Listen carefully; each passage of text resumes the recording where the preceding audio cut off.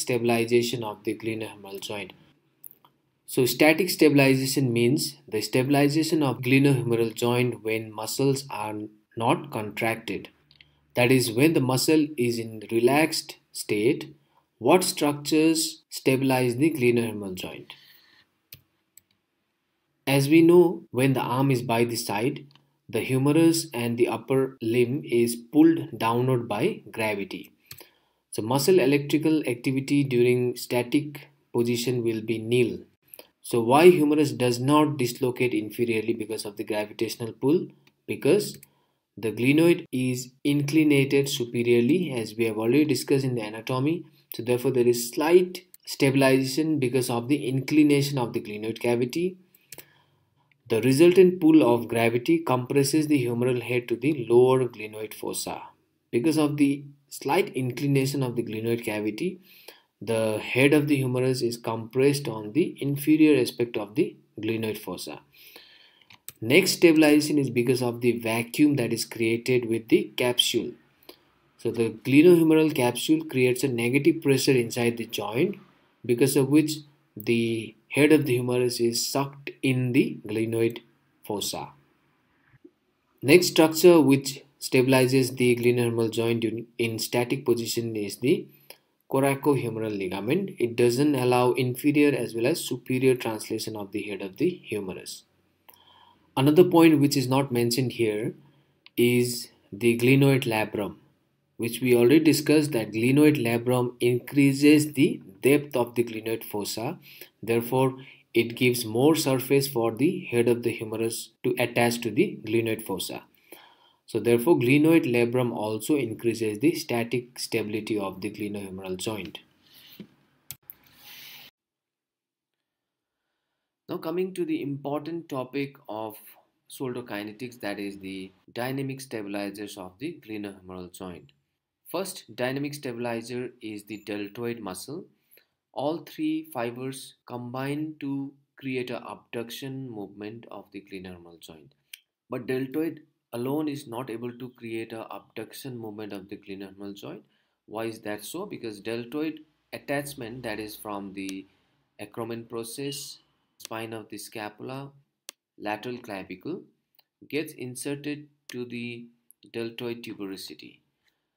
Because of this attachment, when the muscle contracts, it is going to create a upward force, that is translatory force, which is called as Fx, whereas there is a small rotatory force created by the deltoid, which is Fy.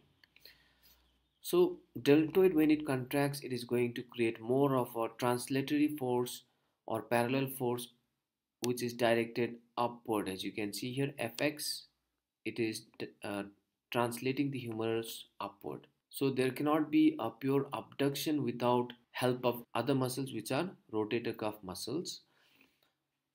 Now this two force creates a resultant force which is tagged as Fd here. The resultant force is more towards the translation or translatory force, which is pulling the humerus upward, because the Fx force is more than Fy force created by deltoid. So one more point here, this Fx force is translating the humeral head upward, and it is not compressing the humeral head to the glenoid fossa. Therefore, the Fx is not responsible for the stability of the glenohumeral joint, whereas Fy, which rotates the humerus away, can create some compression force to the glenohumeral joint. So the important point we need to remember is deltoid, when it contracts, it creates two force, that is one translatory force upward, which is also called as a shearing force Fx, and a rotatory force perpendicular to the glenohumeral joint, which is also called as rotatory torque Fy. Now, as we have already understood that deltoid alone is not able to create the abduction movement because of more translatory force rather than the rotatory force. So the glenohumeral joint needs the function of supraspinatus. So supraspinatus force, unlike other three rotator cuff muscles, that is infraspinatus, teres minor and subscapularis, it has a small superior translatory component Fx, whereas deltoid had a large Fx component, but it has a large compressing force or a rotatory force Fy, which is pulling the humerus towards the glenoid fossa. And because of its attachment, the mechanical advantage is large as the muscle comes from the supraspinous fossa and gets inserted to the greater tubercle. Therefore, when the muscle contracts, it is going to pull the humeral head towards the glenoid fossa as well as create rotatory movement of the humeral head. So supraspinatus is an important muscle for creating abduction of the glenohumeral joint as well as stabilization of the glenohumeral joint, as it creates a large rotatory force and a compressive force, that is Fy. The supraspinatus muscle is independently able to abduct the glenohumeral joint to full range along with stability of the glenohumeral joint. Now we have understood that the supraspinatus and deltoid muscle is responsible for creating the abduction of the glenohumeral joint, which is rolling of the head of the humerus upward. But there must be some forces which will pull the head of the humerus downward to create a pure abduction. That is to create the inferior slide of the humeral head during abduction. As we have already learned in arthrokinematics that during abduction the head of the humerus has to translate or slide inferiorly. So what are the muscles that are responsible for creating the inferior slide of the humeral head while the supraspinatus and deltoid create the abduction? These muscles are infraspinatus, subscapularis and teres minor muscle.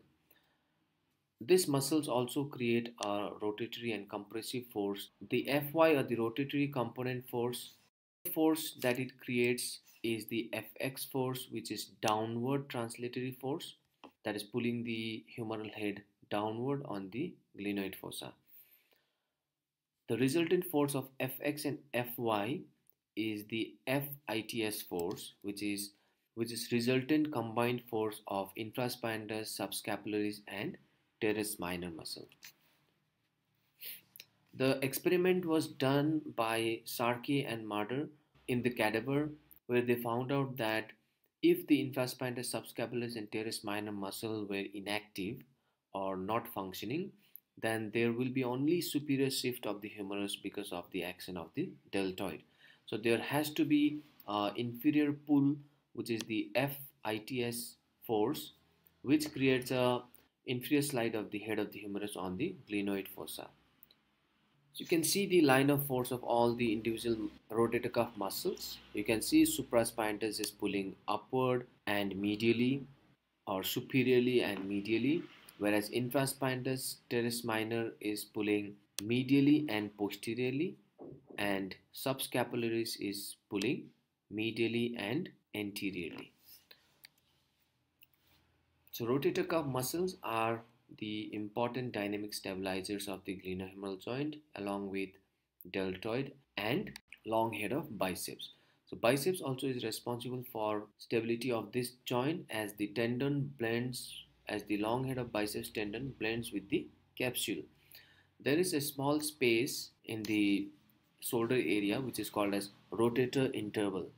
This space is not covered by the supraspinatus, not covered by the rotator cuff. Therefore, this space is also known for its vulnerability, where it is a common site for anterior dislocation.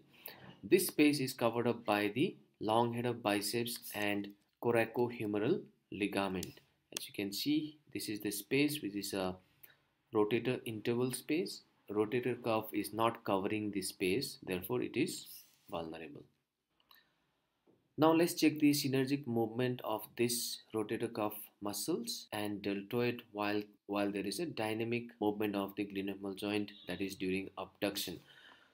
So you can see the supraspinatus is pulling medially and superiorly. Deltoid has more translatory force upward, whereas supraspinatus has more rotatory force. And infraspinatus, subscapularis and teres minor is pulling the head of the humerus or sliding the head of the humerus downward or inferiorly.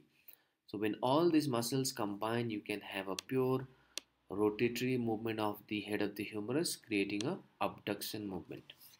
So this was an important topic and mostly asked during exams, that is static stabilization of the glenohumeral joint and dynamic stabilization.